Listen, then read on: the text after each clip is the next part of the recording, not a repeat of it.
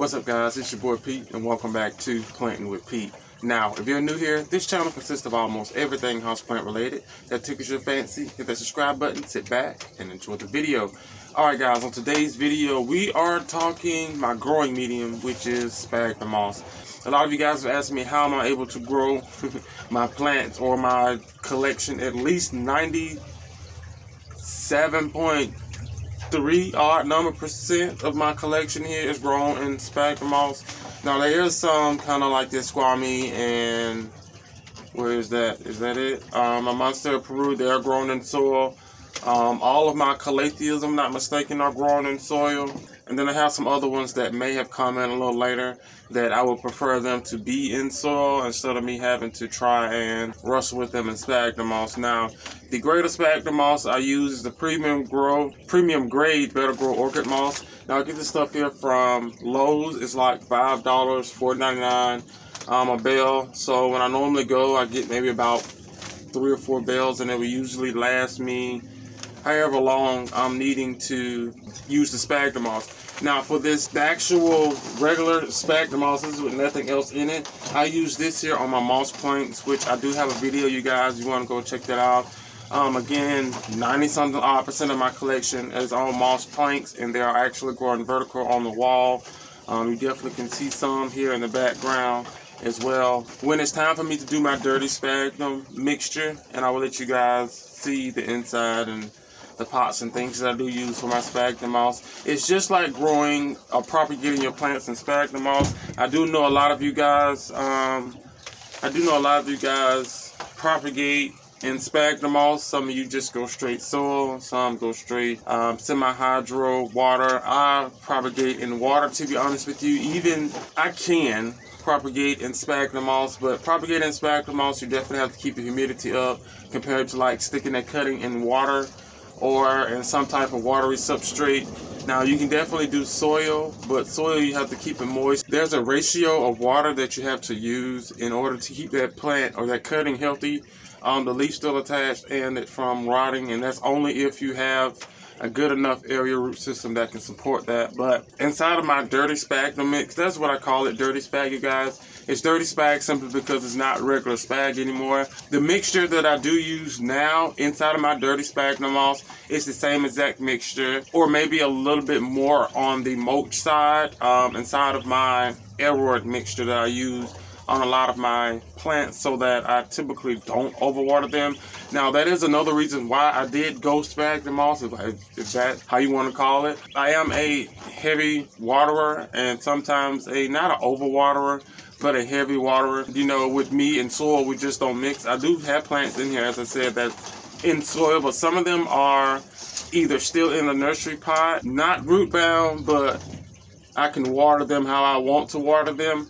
And others, I just completely switched out the soil for my aeroid mix and maybe added a little bit more garden soil in it to retain a little bit more moisture so that I don't overwater my plants, because I'm definitely good at overwatering plants inside of soil. I don't know, but back to my dirty sphagnum mix. Now inside this here mix, you guys, it has changed over the years, but the current ingredients that I do use inside this here mixture is vermiculite, I use perlite, I use mulch, and this is regular garden mulch. You get it from like Lowe's, Home Depot. It's like $2, $3 for a big sack bag stuff, depending on whatever color you want to use. Now I don't know if that color is going to mess with the plant, so just to be on the safe side, just get the regular mulch. And I think that is it. Yeah, vermiculite, perlite, mulch. Oh, I do use garden soil, and I also use potting soil as well. Help to retain, and a little bit more additives as well. Now over time, of course, this Sphagnum Moss breaks down, but I've yet to have a plant in my possession for that long of time so that the Sphagnum Moss breaks down and I have to replace it. That usually typically doesn't happen. And when something happens to my plants, you guys, which again usually typically doesn't happen, I have to take that sphagnum moss and actually reuse my dirty sphagnum moss. I stick it back inside of the dirty sphagnum moss container.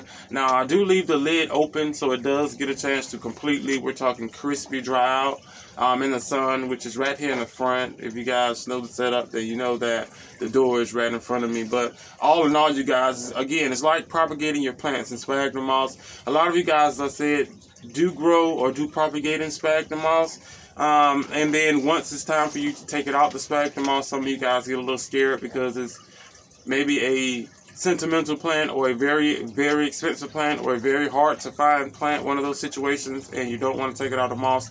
Now, the thing that you will have to do with growing in the moss, now keep in mind that moss has no added nutrients, it's just moss, okay? You would have to add everything in there that plants need. So with me, in my dirty sphagnum mix, it became dirty spag once I realized that there's nothing in there for them to eat. Then I started adding soil, a little perlite, and then a little vermiculite came years later, but mulch and things came a couple years later as well. But I started to get a hold of the mixture that works for me and that my plants love. But you have to put in all the extra additive nutrients. I use Miracle-Gro fertilizer to actually fertilize my plants and then to actually feed the plants. And what's not in the soil, I guess that is that it has soil in it, so it's technically not a soilless mix. But I also use liquid dirt as well. I try to use liquid dirt maybe once a month or bi-monthly, simply because the liquid dirt and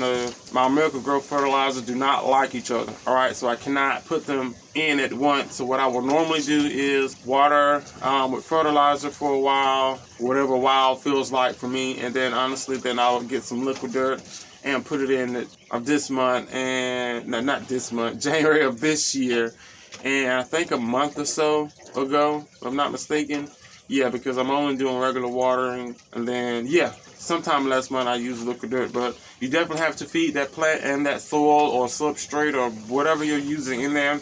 And then also, if you just want to use regular spag, that's fine. If you would like to make your own ingredients or your own dirty spag, that's fine as well. If you have another mixture of dirty spag that you're out here using, let me know down in the comment section below, because I would really like to know. I'm definitely down to trying out new dirty spag mixtures. Again, there's nothing on soil, I just don't like soil. But to be honest with you, there's about 30 to 40 plants in here that has soil. And I think there's maybe 4 to 5 of mine inside the house that's definitely in soil as well. But yeah, there's nothing wrong with soil. I just prefer not to, simply because I am a heavy waterer. And since I am in a grow space now, I technically can not overwater my plant. There's enough air circulation and things out here, heat, that can keep everything moist, and the sphagnum moss here fairly moist and not wet. Now inside my plants, the pots that I use for most of my plants that are hanging are clear pots or clear containers. As you can see, there are a lot of rootage going around. I did do a video if you guys want to go and check it out. New growth and roots with these here pots. Now, if you are using no drainage, you can overwater your plant. Now, if your plant is in a very warm, hot, humid environment, that water won't hurt that plant as much. But if you're just in a regular home environment, you guys, do not use a drainless pot with your plant and sphagnum moss or any mixture for that case. Especially if you're a heavy waterer and if you cannot see what's going on at the bottom, or just cannot see period, or just don't know the measurements of your hand, how much you pour. Get a drainage for your plants, or keep it in a drainage vessel. At least that way, when you are overwatering your plant and watering your plant, it can drain. And then another thing, you guys, lastly, do not let the sphagnum moss dry out. Sometimes you can't help it.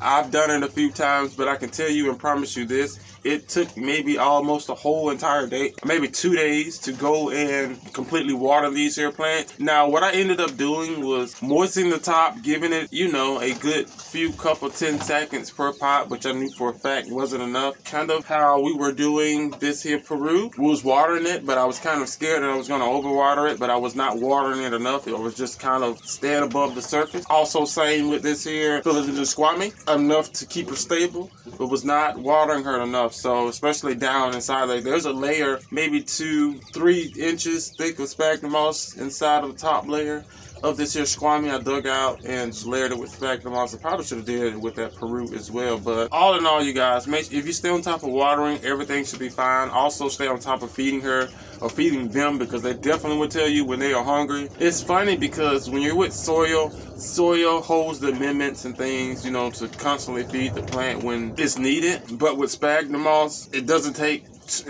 long at all, you guys, before someone in here lets me know that something is going wrong. Now, that usually happens when everything's growing, literally growing perfectly. No hiccups, no nothing. Lighting is right, temperature is right, air circulation is right. And before I know it, you know, it's time to do a fertilizing. But I've learned, having this here space and this many of plants, that every time I water, I usually put some type of fertilizer in there. But if I've just done a heavy fertilizing, then I will usually, like I have now, that's sitting here, my watering jug is just regular purified water. Purified is a strong word. I just boiled it. It's just purified. Boiled it and I cool it down and I use it, you know, to water the plants. I'd actually watered these here yesterday, and then now today we are aiming more on my soiled plants, which are down here, my calatheas, Go-Persias, what they're calling them now, agalaemas, things of that sort. Yes, guys, at least 90-odd something number of my plants here are grown in sphagnum moss. We're talking from anthuriums to philodendrons. You technically can grow any plant in sphagnum moss. Cactus can grow in sphagnum moss. Cactus can grow in water. It is crazy. A lot of my plants, Syndapsises, I can grow calatheas, but they're not in there now. I said philodendrons. Any other genus, genre you can think of, I have tried or is growing in some type of dirty spag as well. I even grown begonias as well in dirty spag, you guys. So it just depends on the plant. Can that plant support your watering habits, if you get what I'm saying? So right now we're on a regimen. If you don't know, it's supposed to be every other day with watering, especially this time of year. Right now it's 84 degrees in here, 48% humidity, which is not okay.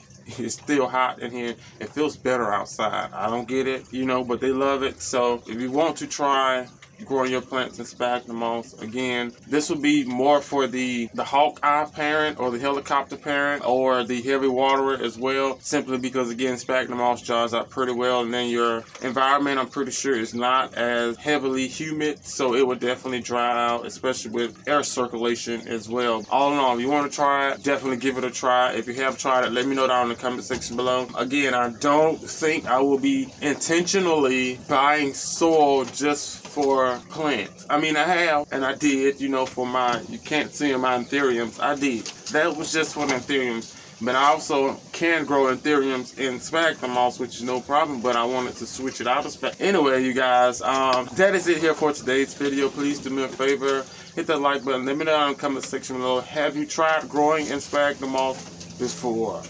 Again, a lot of people dread sphagnum moss simply because you have to keep up with the watering. It's more than likely, I don't know what they're doing.